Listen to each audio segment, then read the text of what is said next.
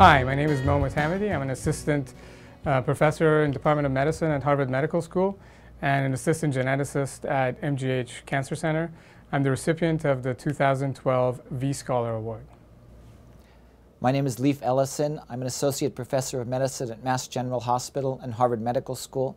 I'm a breast cancer researcher and breast cancer doctor, and I was a recipient of a Translational Award from the V Foundation. My laboratory works on epigenetic inheritance. It's a mechanism by which cells remember who they are. Frequently in cancers, cells forget who they are, and that's why they turn into cancer cells. The V Foundation has helped me recruit several new people into the lab who are working on these projects, and we've also launched several new projects aimed at understanding the basic molecular mechanism of cancer. The goal of my research is to personalize cancer therapy by testing each patient's tumor for certain abnormalities that might predict which patients will respond to that therapy. The V Foundation allowed us to analyze specimens from a large clinical trial of a promising new breast cancer therapy to try to determine which patients would be able to benefit from that therapy. Some of you might wonder, why would somebody who's working on yeast be working in a cancer center? The answer is simple, really. Most of the discoveries that we've made, major discoveries that we've made about cancer research, have come from work in model organisms such as yeast. That's why when I was looking for a faculty position, Mass General was a perfect marriage for me.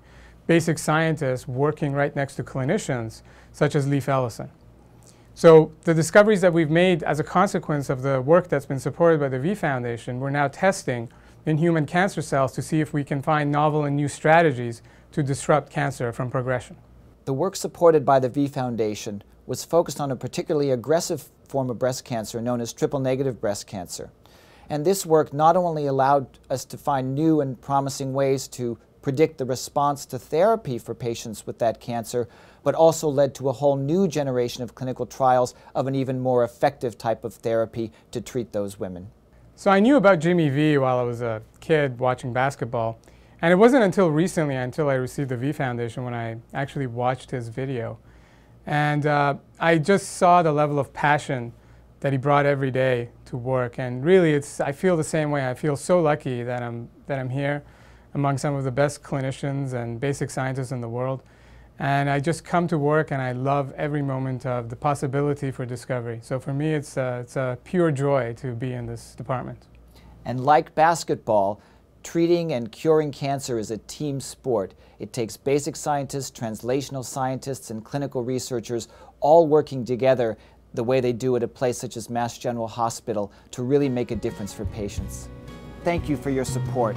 We look forward to passing the V to others who share a passion for fighting this disease.